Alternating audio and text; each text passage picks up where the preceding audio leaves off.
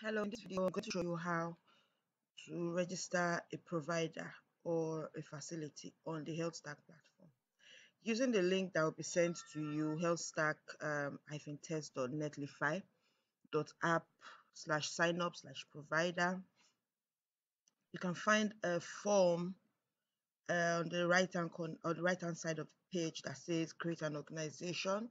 Creating an organization, which is create a facility or create a registered provider, is a three-step process which involves creating an organization's profile, entering details about your contact information, and creating an admin account for your facility or for your provider.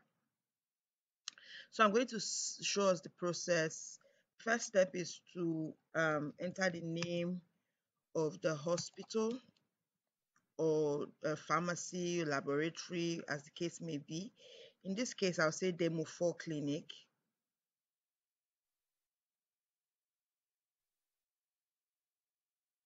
Okay, Demo Clinic. The name of the doctor is Dr. Demo. The organization type is very important because it will determine the modules that will be available to the user.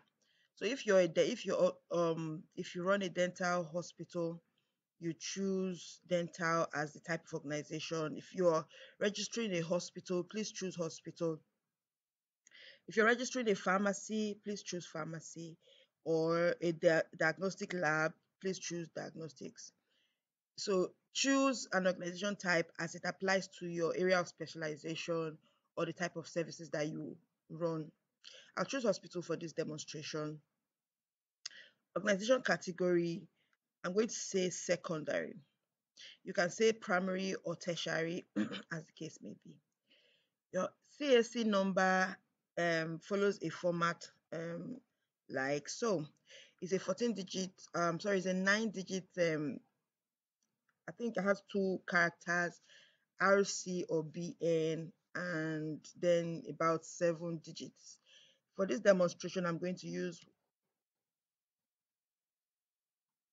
please enter your RC, your CAC number, as you can find it in your business, in your company registrations document. Click next to go to the next level of the registration, which is to enter your organization's contact detail. Country Nigeria. For state, I'm going to say Federal Capital. Local government, I'm going to say Abaji.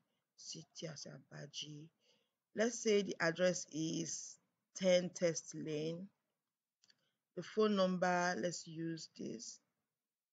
If your phone number is an 11-digit number. And then for email, I'll say Demo Clinic. No, let me say admin at, or I can, let me use this, info at democlinic.com. And please take note of this email. So it might be the same email you used to log in. So if it's the same email you use as an admin, you have to take note of that email. So I'll say for first name of this admin, let's say Demo Admin. That's the name of the administrator for this hospital. So how does this admin account work? So you can designate or appoint a staff at your hospital. Let's say someone that is the IT officer or your administrative manager.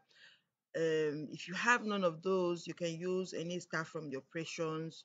Let's say a front desk officer can, be an admin, a nurse can be an admin, a doctor himself can be an admin. What does the admin do? The admin administers the platform for every other user. He manages every other user and their accounts. He manages locations. He manages he does the setup of the organization. So it's important to use someone that has the time to do this, someone that can, or has some skill to handle this. For phone number, I'll use this profession.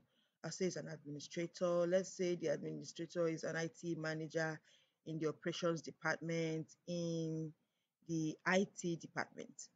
For the password, I'm just going to show my password. I will use tests. Please ensure that you check this to confirm that you are agree to our terms and conditions. So I'm just going to check and click on complete registration. Notice how when I click on complete registration, it tells me that your account was successfully created, and it also successfully logged me into my account.